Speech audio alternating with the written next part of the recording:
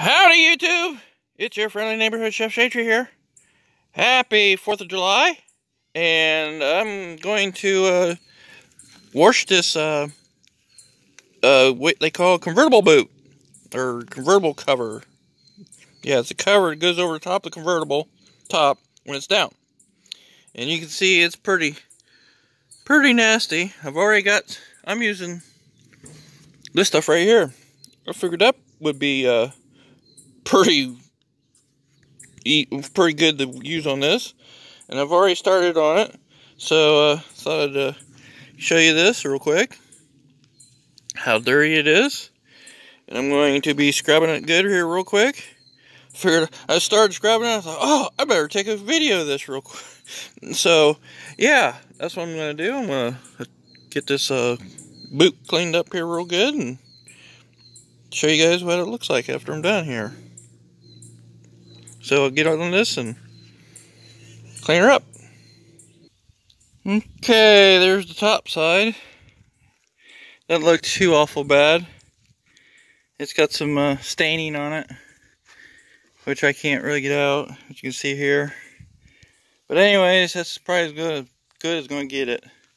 Unless I get some real harsh cleaner, but then I would probably might damage the material. But anyways, there we go. There's the top side. Now I'll flip it over and do the bottom side. The bottom side's even worse. Okay, there's the bottom side. As you can see, it's pretty nasty. I do believe that's probably black mold. But anyways, I'm going to get this cleaned up the best I can right here. I'll squirt some of this stuff on it and see what happens. Well, I guess that's about the best I could do with it. It's still there, but I put some of this stuff on it. This Zep antibacterial disinfectant. It's supposed to kill mold and stuff. So, yeah. I'll leave this dry here and see what happens. And it's probably about as clean as I'm going to get it. I scrubbed it and scrubbed it and scrubbed it. Even scrubbed it with a wire brush. Try to get some of it out. But, there we go. So I'll let this thing dry. And I might come back, and if it's dry enough, I'll put it on the convertible and see what it looks like here.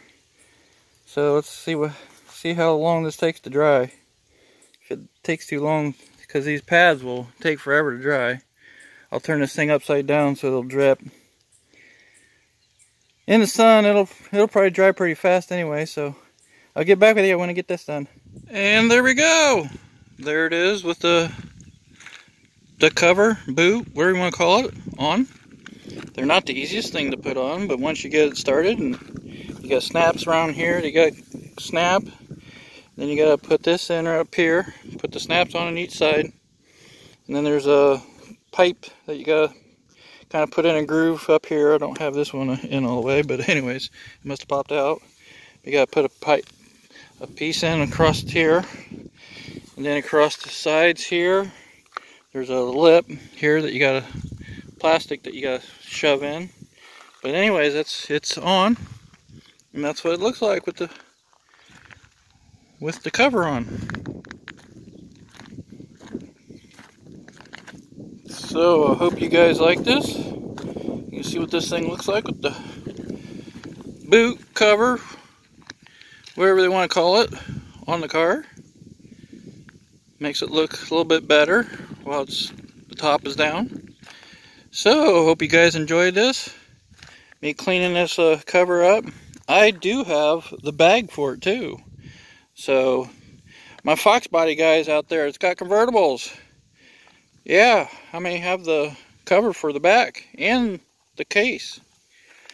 So, hope you guys enjoyed this. This is another little video of my 83 GLX convertible.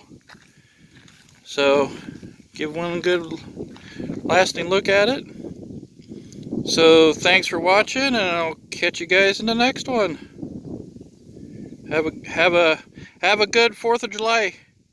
It's 4th of July, so hope you guys watch some fireworks tonight. I'm going to watch them on TV. The Macy's fireworks display on TV. Oh, I hear some going off here. But anyways, I hope everybody has a happy 4th of July night. So, catch you guys next one. Thanks for watching, everybody.